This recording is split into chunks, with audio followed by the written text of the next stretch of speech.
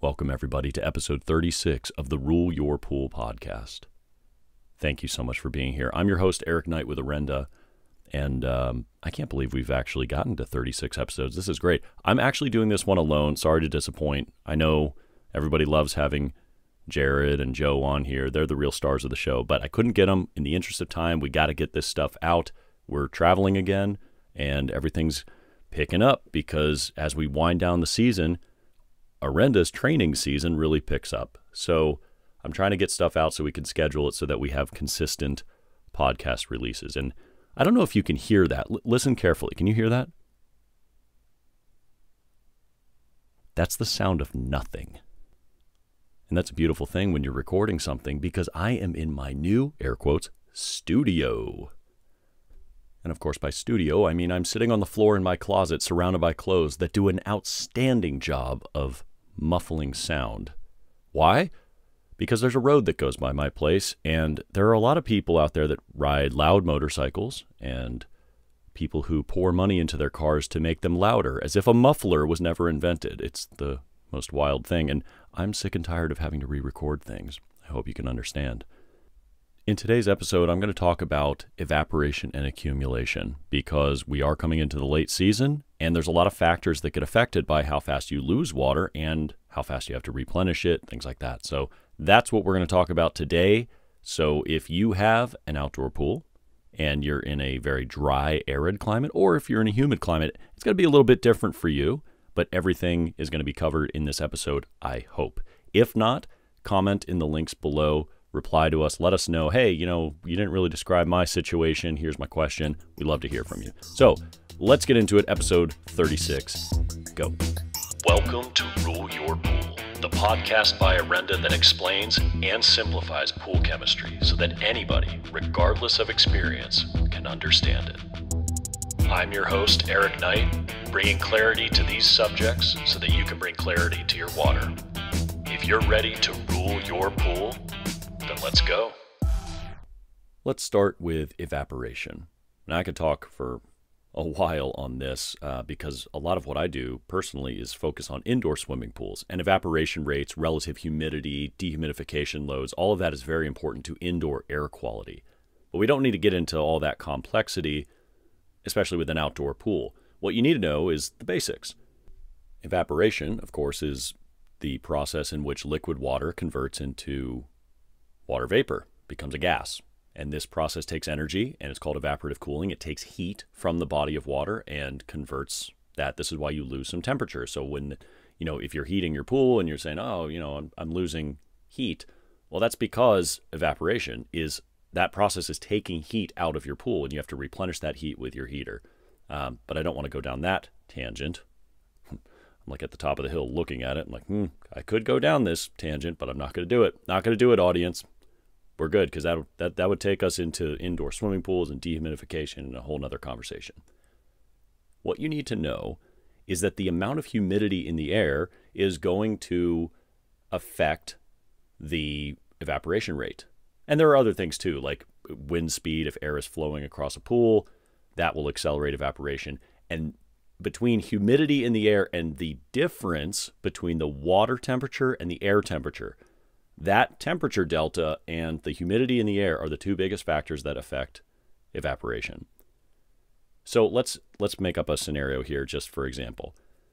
We're going to use Phoenix and Miami, Florida. Let's just say for a year in this fictional example, these two cities have an identical pool in them.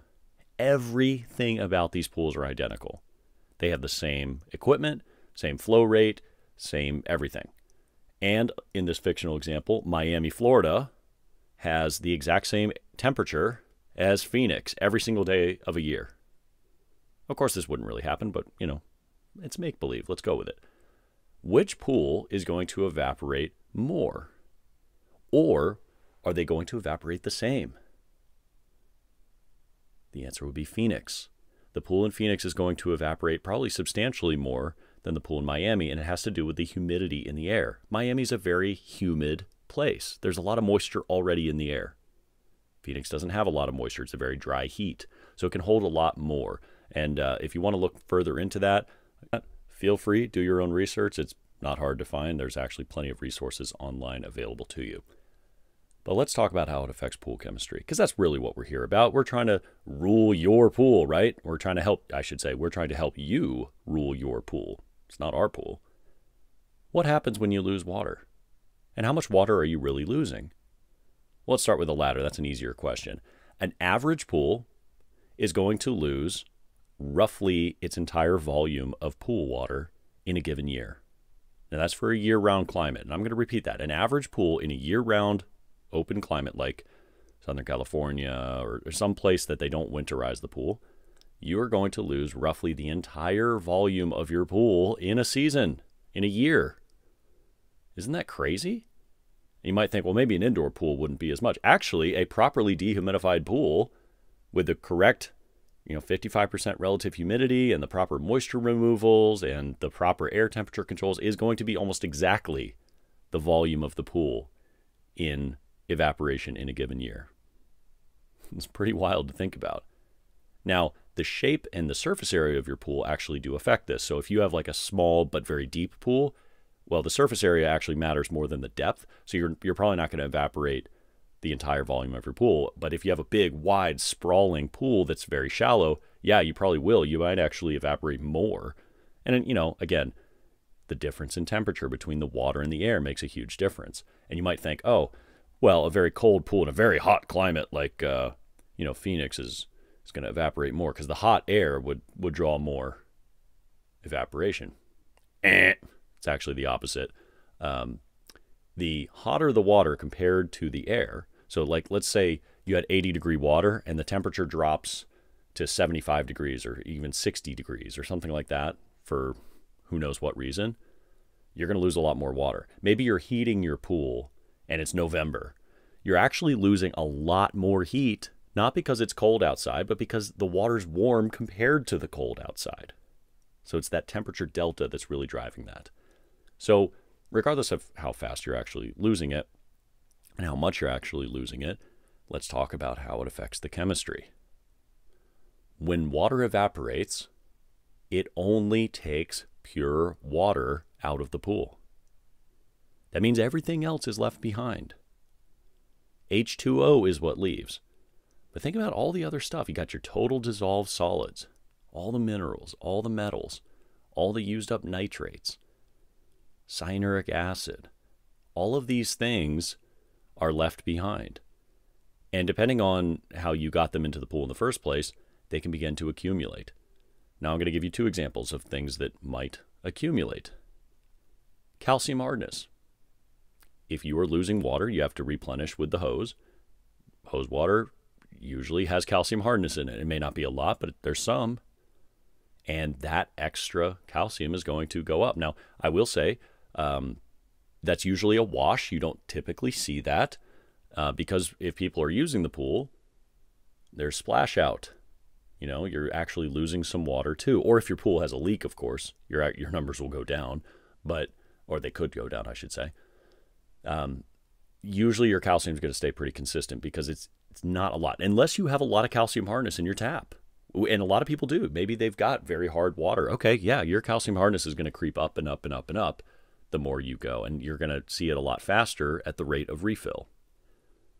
Another example of this could be metals. Metals are also in tap water usually, especially if you're on a well. Those metals can go up and up and up. So those sort of things, anything that comes from the tap is going to lead to more accumulation. But there's other things that just simply get diluted, like salt. Hopefully there's no salt in your tap water. Now, you might have to replenish your salt if you have a saltwater pool because of dilution, because of evaporation. You lost it, and now you have to, replace that water with tap water that does not have salt. So your salinity goes down. So you have to add it. Same thing with cyanuric acid. Cyanuric acid stays behind, but it doesn't accumulate unless you're using something like trichlor or adding cyanuric acid products because it's not in your tap water. At least it better not be. So think about what could be coming in from your tap water, and those things are the things that tend to accumulate. Everything else tends to actually be reduced or stay the same. It's usually like kind of a net zero, so to speak. Now, most backyard pools don't really notice a big difference in dilution with these things because they're only losing, a half inch to an inch, maybe an inch and a half of water in a given week or 2 weeks in the heat of summer. But most of the season, they're not losing at that rate, so they don't really notice these things. But over time, over multiple seasons, these numbers definitely change. Now, with calcium, just as an aside, not because of accumulation in the regard we're talking about, if chemistry is unbalanced, it can be pulled out of like a plaster type surface, which we've done plenty of episodes on that already. That can accumulate too, but that's a different issue. I do want to direct your attention to a article that we've written.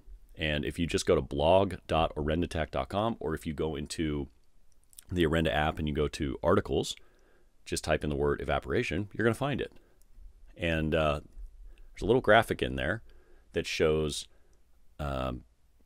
metals and calcium would come from your fill water, and then chemicals like cyanuric acid, salt, also metals, because some chemicals do contain metals, calcium, like if you're using cal hypo, all these things can affect accumulation rates. So if you have levels that seem out of whack, maybe you should think about your evaporation. And I'm going to give you an example. In fact, it's the example of why I chose this episode instead of the other 20 or so episodes that we have written down in the queue of what people have requested us to cover. I was talking to a customer who is really struggling with a calcium line, a scale line on their tile. And it's like perfectly a half inch to an inch above the water line every time they see it. I'm like, okay, so there's no scale below the tile line, it's all above. And the water's not quite touching it, or when people are in, it might touch it, whatever. Well, that's usually an evaporation line. And it might have some calcium in it. It's not necessarily an LSI violation. It's annoying, I get that, and it could very well be calcium carbonate, but did you necessarily have an LSI violation to get that evaporation line? No, not necessarily. I mean, if you did have one, it would absolutely make it worse. It would accelerate it, but think about it this way. The LSI is measuring the saturation equilibrium of your water. If you are losing water, especially at that site, water dries up, all the minerals are left behind. So that saturation goes through the roof, therefore it creates a localized LSI violation on the tile above the water line. We actually see this quite a bit. Now, you can minimize this if you're using SC1000 or you're using any sequestering agent in the market. That will absolutely minimize that. But the evaporation line is somewhat unavoidable in some markets because the rate of evaporation is substantial. It certainly can be in Phoenix or Palm Springs or, wherever you are in a hot, dry climate. You don't see this problem in New Jersey very often. If you do, it's actually probably scale, and it's not above the tile line so much as it is at it or below within the water. Now let's flip it to the other side of the coin. What about dilution? Now, we already covered that you can have metals and minerals in your tap water, and those things will accumulate. You lose pure water and you replenish it with mineralized water. Okay, all of our hose water has minerals in it for the most part, and that stuff is going to accumulate. Got it, no problem. But what if the dilution source is not the hose?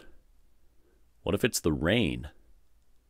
Well, you're back to zero. You're back to square one, right? Because the rain is pure water. I mean, it's distilled water by definition. So it is exactly the same water that left. Now, if you have an overflow, as most pools should, if you have an emergency overflow so your pool doesn't flood, you're actually going to lose water and the minerals are going to go with it. You could actually dilute down your cyanuric acid and your calcium hardness and other things and your TDS, salinity, all that stuff right out the drain.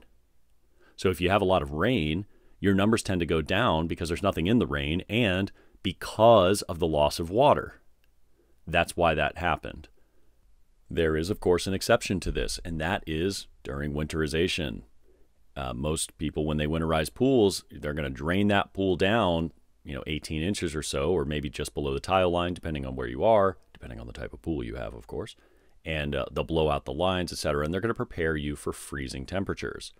And now you've got a pool with a lot less volume in it. So the numbers, actually, the chemistry when it was full should be identical to the chemistry of this 2/3 full pool, right? Because you actually just discarded the water. You didn't really didn't evaporate out is what I'm saying. It didn't leave everything behind. You actually took the water whole cloth. You took it all out. If you have a mesh cover or no cover, rain and snow are going to get into that pool, and they are actually going to dilute those numbers substantially.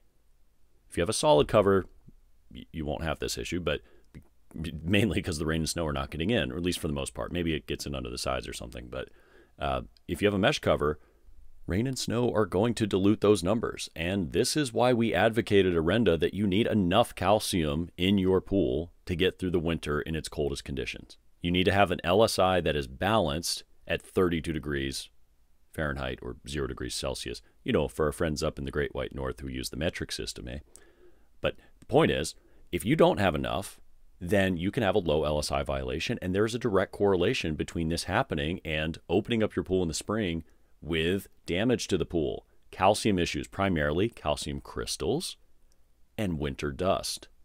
If you're unfamiliar with our research on this, you can, again, go to blog.orendatech and just type in crystals, winter, cold water. You know, we got a search bar. It's a beautiful thing. You can find this stuff. And it's very common. It's a very common problem. The thing is, if you have a mesh cover, you don't know what your dilution is going to need to be. You don't know if you're going to have another snowpocalypse like there was in 2009 and 2015. You just don't know. How much rain are you going to get? Why not prepare for it? Why not have enough calcium in reserve that no matter what gets thrown at you, you can adapt? You'll have enough calcium because it's cold water. I mean, you're not going to scale that pool in really cold water. Rely on calcium. It is your best friend. Add it yourself so that it doesn't have to come out of the walls.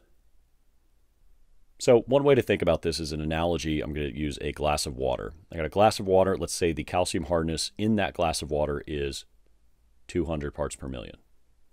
Now, if I drink half of that glass, what is the parts per million of calcium left in the glass with half the water? It would still be 200 because I drank whole water. I took everything with it, right, when I drank half that glass. So all the minerals, all that stuff in there are gone. So that would be an analogy like splash out or an overflow or leaking or something like that, where you're actually losing entire whole water. Now, conversely, if I had that glass and I just let it evaporate for a month or so down to halfway, or maybe I heated it up and accelerated that process and get it down to halfway, what's the parts per million of the bottom of the glass now? Well, that half of water is now 400 parts per million. It doubled because the calcium and everything else stayed behind. Only pure water evaporated. So keep that analogy in mind when you're thinking about what could possibly be accumulating. And if it's going up without you adding things, it's probably coming from your tap water. And if it's not in your tap water, then it's got to be in a product that you're introducing, or in the case of calcium, it could be coming out of your walls. So just be thinking about where these things could originate. I think that's pretty much it. This has been episode 36 of the Rule Your Pool podcast. I'm your host, Eric Knight with Orenda. It has been a pleasure. I really enjoy doing this, and I love hearing from you when you contact us and say, oh yeah, I heard the podcast and it answered a question. It just warms my heart. So thank you for that. We hope that we continue to produce valuable content. So if you have any episodes that you want us to cover, any discussions, any topics, any big questions you have, please email us, info@OrendaTech. Drop us a line on Facebook, like our page. It's Orenda Technologies. We're everywhere. I mean, it's not hard to get a hold of us, but we do hope to hear from you. And if you know somebody who you think could have value from this podcast, please share it with them. Ask them to subscribe. It really helps us out. And I think that's all the self-promotion that my heart can handle at the moment. So take care, everyone. I don't know what we're going to cover next, but that's par for the course. Take it easy. Thank you for listening to Rule Your Pool, a podcast by Orenda Technologies. For more information on what we discussed in this week's episode, check the links in the description or visit www.orendatech.com. I hope you find this show valuable enough that you tap that subscribe button and share it with your friends. You can also like us on Facebook and social media. And with our help, you'll be able to rule your pool without over-treating it with chemicals and wasting money. I'll see you next episode.